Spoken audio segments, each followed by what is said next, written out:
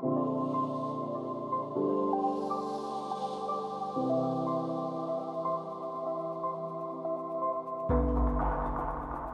today I'm going to be talking about LP, volatility harvesting across yield rates. So Element Finance, we had an event last night. If any of you were there, thank you for coming. So it was super cool, super enjoyable. I'll go into what we do in a second, but one of the major things, or one of the things that I want to talk about is what is volatility harvesting. So volatility harvesting at its essence, if you think of AMMs in the current market, are sort of volatility harvesting engines.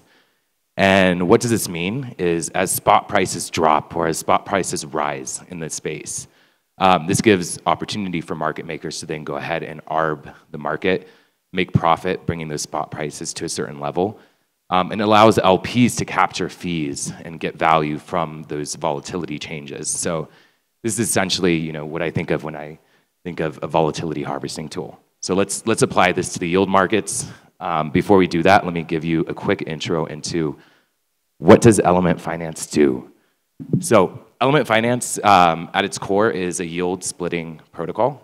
So what we do is we take different yield sources in the space. Let's say you have an ST-ETH position. Let's say it's a Yearn position. A lot of our things are built on Yearn.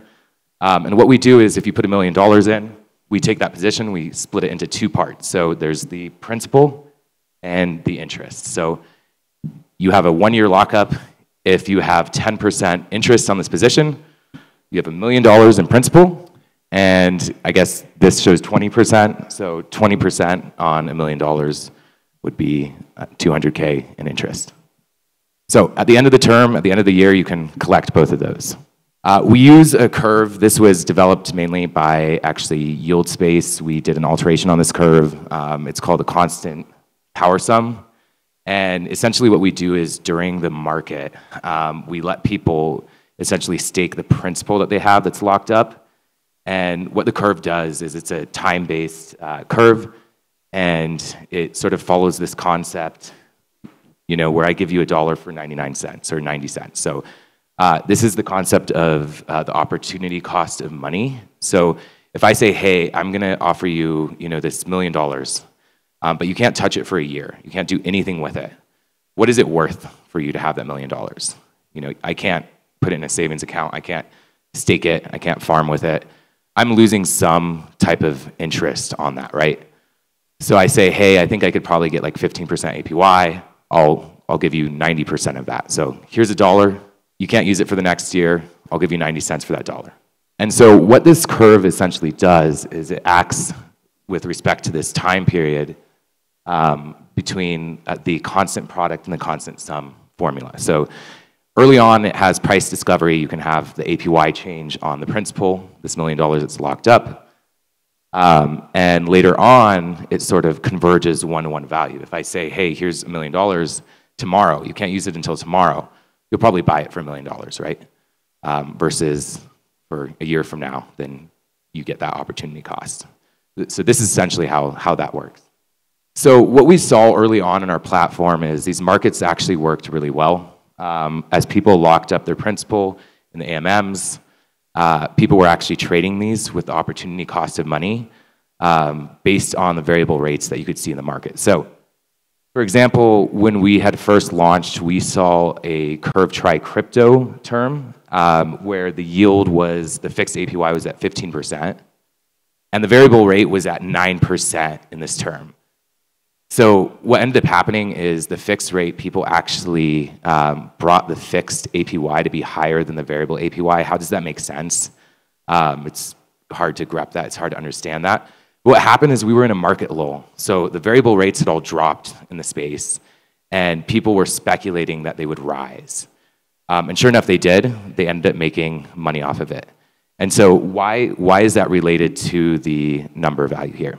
So we have this system called yield token compounding, which essentially lets you go through and leverage your exposure to variable interest. You go long on variable interest. And it's this concept where you mint these principal, these yield tokens. You sell your principal for a fixed APY percentage. And you do this repeatedly until you own a stronger exposure to the yield. So this is like, I don't want to go into too much depth here, but if the variable APY is at 20%, and let's say the fixed APY is at 10%, I have a 10% spread. If I basically rehypothecate and do this, I deposit, I sell, I deposit, I sell, I deposit, I sell. If I do this 6 or 7 times, you know, I can 7x that to around 70%.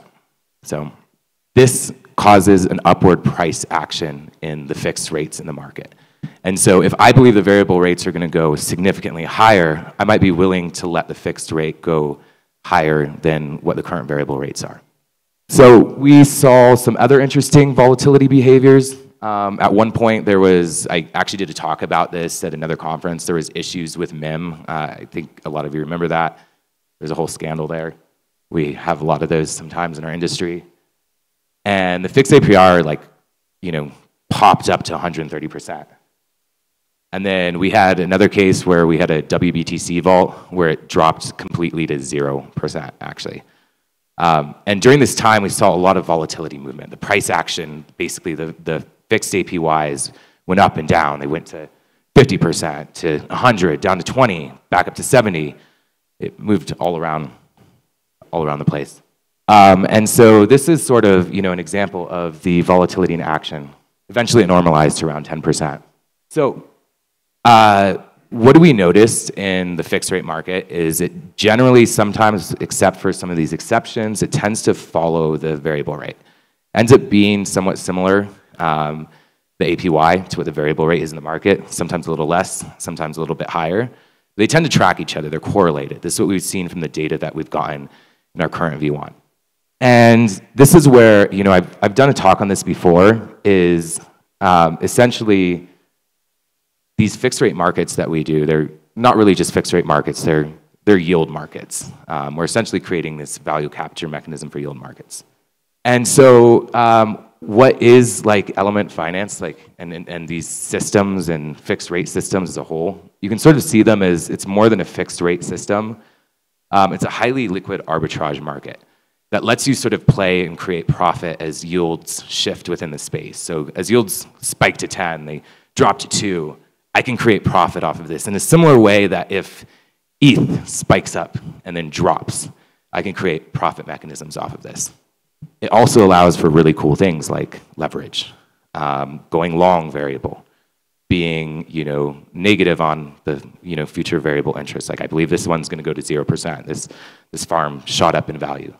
So sort of the dream for me, and it's not just element, it's sort of the fixed rate space, which is akin to, you know, some similarities to zero coupon bonds, other things like that, is that it ends up becoming this intermediating layer for yields across lending and borrowing platforms, and also like not just lending and borrowing platforms, but yield platforms as a whole. So real quick, I'm going to go into like one example. This is going to be, I can't go into a lot of the depth, but I want to sort of paint a picture. So I did a Twitter thread. You can check it out on Twitter. It's pinned, where I actually coded. I went for a week in my room and coded a bunch of simulations. And this simulation particularly was on something called Fiat DAO. And what they did, it was akin to Maker, where they had a 1% stability set fee. And that 1% stability fee is basically your borrow rate, right? And what they did is they took principal tokens as collateral. So I could take a principal or a fixed rate. These principal tokens are these fixed rate tokens, right? So I could buy a fixed rate, use as collateral, borrow fiat, swap that to DAI, buy more fixed rate DAI. I could basically leverage into the fixed rate side. And so if the borrow is at 1% APY, or let's say Maker's stability, if you want to think in relation to Maker or other systems, is at 1% APY. Essentially what we're able to do is if the fixed rate's at 3%, you can leverage into that fixed rate until it basically converges to that 1% value, which is really cool. And what does this also allow for? So there's this concept of fixed rate borrowing mechanism or adapter. There's a few people who are working on this on the Element platform actually currently. And essentially what this is you could take these instruments that we have and you can plug them into Compound and Aave and existing systems. And what you do is you essentially create a hedge market. You transform them into fixed rate borrow markets. So let's say I have a Compound borrow position. Let's say I'm borrowing DAI from Compound. Let's say we hit like, very low utility rate. And in this case, the APY to borrow goes low. Let's say it goes to 0.5%. This is great. I want to lock that in, So what you can do with sort of the system that, we have is you take out that borrow and you hedge by going directly into the yield. So these are the yield tokens I talked about earlier. And what you do is, let's say, in this case, I'm saying, okay, lending is at 3%, whatever, borrow is at 1% APY. If suddenly the borrow goes up to 10% APY, the lending side also is going to spike up to around 10% or 12%. And so because I hedged my borrow position with this yield exposure on the lending position, that means my borrow position gets pretty stable. I'm hedged against stark drops or rises in the interest rate. This is really cool because we can basically turn it in any platform, lending platform, doesn't matter what chain, into a fixed rate borrow system. This can be built on top. This can be an adapter. So what does this mean is if you sort of take a step back, you can see that these mechanisms, these fixed rate and variable rate and these yield markets that we have, what they do is they create this convergence layer for DeFi rates, for lending market rates. You use it to take out borrow positions. You can create essentially fixed rate and variable positions on the lending side, the side where you get APY. And when you go cross-platform, if I basically do a fixed rate borrow on platform A, and then I essentially use that to sort of go into and purchase the principal tokens on platform B that are certain value, you end up having this sort of liquid layer in between that brings all those rates to convergence and brings them together. It's really cool. I wish I had a better diagram for this, but I'm sort of starting to introduce this topic and playing with this. And this works across different L2s, L1s. It's really, really powerful, actually. And so we've already started batching basically activities on Aztec for Ethereum. And so what I sort of see is this world where we can sort of batch a lot of the activities from different layers, different chains, all on one chain. And you can sort of interact and arbitrage basically the borrow, the lending rates, the yield rates within that one chain. That sort of works as this centerpiece for everything. So I want to talk for a second about AMMs. So AMMs, I think, there's a lot of downsides to them. We had Uni v3 with concentrated liquidity model. You can kind of see AMMs also are sort of a free straddle option for market makers. A lot of the value that's captured off AMMs goes to market makers, not to the people providing the liquidity, not to the LPers in an organic way. This is why a lot of people are doing research on cool ways, how do you bring MEV into the actual AMM? How do you bring transaction ordering and validator activities into the actual AMM? Because sort of the most altruistic position in the markets is being an LP, especially in an organic market where you don't have emissions, things like that.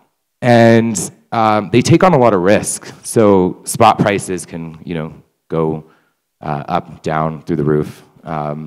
They a lot of times can see less gains than if they had held one position, or worse gains on the other spectrum. And so there's definitely work that needs to be done on AMMs, but they're really, really good for yield prices and yield tokens and principal tokens and everything that's involved there. And the reason why is because if I have fixed rate USDC, and we call these principal tokens in our platform, and that's at 10% APY over a year, that means it's going for 90 cents. Day by day, that 90-cent value converges to $1. You don't really experience any impermanent loss. It's sort of more like a stable swap.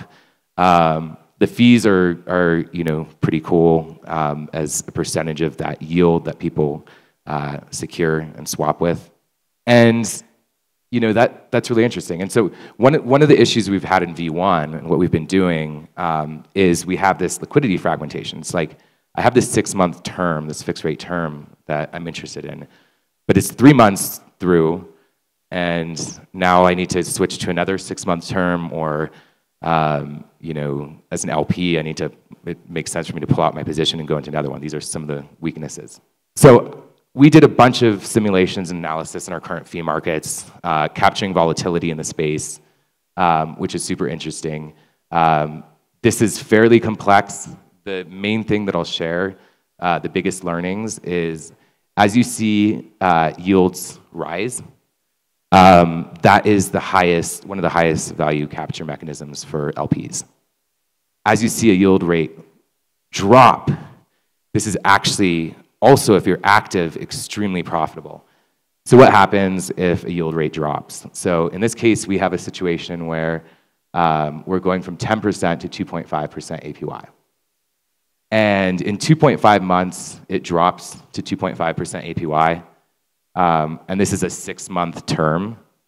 So that drop essentially brings that principal token, right? If 90 cents on a dollar would be 10%, if it drops to 5%, then that's 95 cents on a dollar, right? 5-cent discount. So essentially, it's worth more. And what you can do as it drops is you just sell the principal token. So someone who locked in a 10% fixed rate APY, in 2.5 months, when it dropped to 2.5%, they sell the principal tokens. They got 4.2% return in 2.5 months because they sold it, which equates to 20% APR. So if you're going into a position and you see, I believe this rate's going to drop, it makes sense to buy the fixed rate side, because once the rate drops, then you can flip that, you can sell that. And then you can basically get an early redemption on your APY. You get fulfilled quicker. On the other case, if the APY rises, you get a higher exposure to the fixed rate APY. So you get more yield exposure. It's also a profitable endeavor and mechanism. And so what does this lead to? This sort of leads to products that can be built on top, active strategies, vaults, really interesting things, even bots that market makers can do to really capture a lot of this value. The value is absurd that can be caught, especially once you're doing borrowing and lending markets, once you're hedging on those, once you have principal tokens as collateral, once you have these markets running truly smoothly. There's a lot of ways to sort of make profit off of changing yield rates. So it's fascinating. So another thing we saw is it's sort of unideal for an LP, because with these terms we used to have, where essentially in Element we have usually 6-month terms, and we do a new 6-month term. But what happens is here's a simulation, the fees drop off as this term ends. It doesn't really make sense for me as an LP to stay the full term. It makes more sense for me to pull out. Why do the fees drop out? Because as time goes on, the value converges, so you have less of a differential, so the fees are less, and also people are less likely to trade on 1 month left of APY. Johnny Ray, my co-founder, we're both ETH2 researchers, but he actually recently came up with a new model. We're calling this hyperdrive. And it introduces no more terms, LPs as perpetual positions.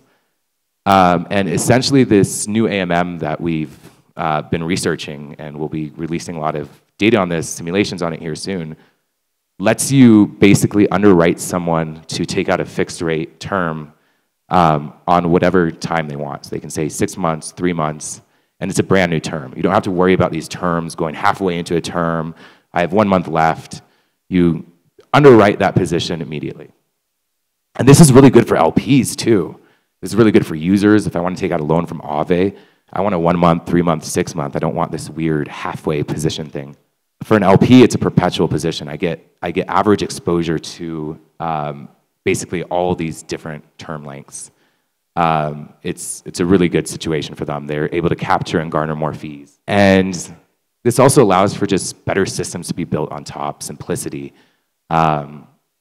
and better vaults, better value capture mechanisms, better ways to go long on variable yield on the market, better ways to be negative on variable yield, and sort of play with these markets and have fun. So this is LP volatility harvesting across yield rates. I'll try and release a lot more simulations and data here soon on Twitter. Follow us. This is really cool.